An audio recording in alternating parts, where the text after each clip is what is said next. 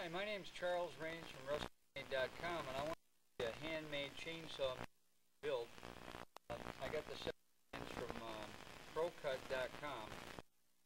The plans came, I waited a year, I put my material list together, and I went ahead and built this. And then I went ahead and got the saw. This is a 395 Husqvarna, which is an excellent saw for this type of sawmill.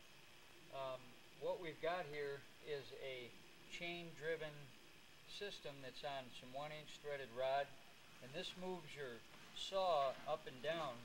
So if I want to cut 1-inch slats or 2-inch slats or 4x4s, I can just adjust my height right here.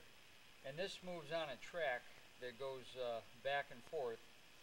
And I'm going to step around the side here and I'll show you what I've done.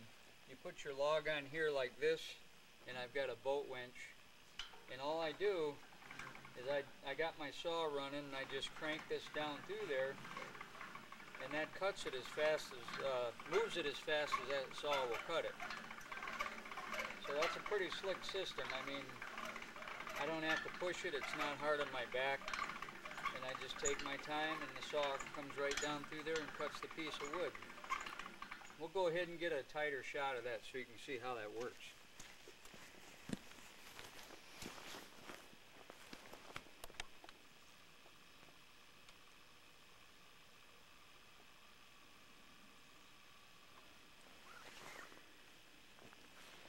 That's a pretty good shot right there.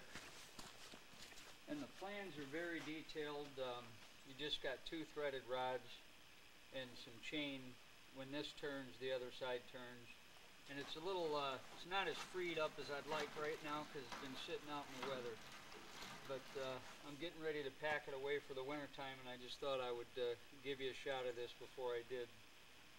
Anybody out there trying to put together a sawmill, I got about $600 in this, and the saw was $850, so I can use the saw for multiple things, and then I've only got $600 and some in this instead of $2,100 for a bandsaw mill.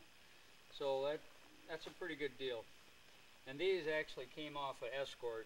I cut the hubs off of that and made some axles, but you could do that any way you like.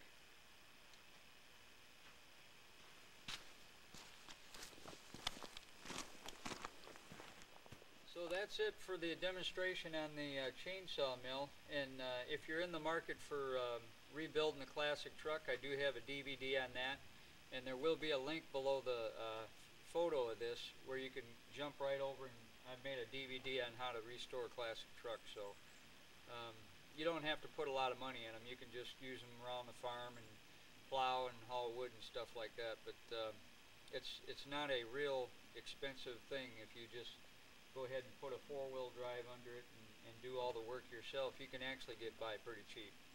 So I do have a DVD on that, and thanks for looking at the sawmill.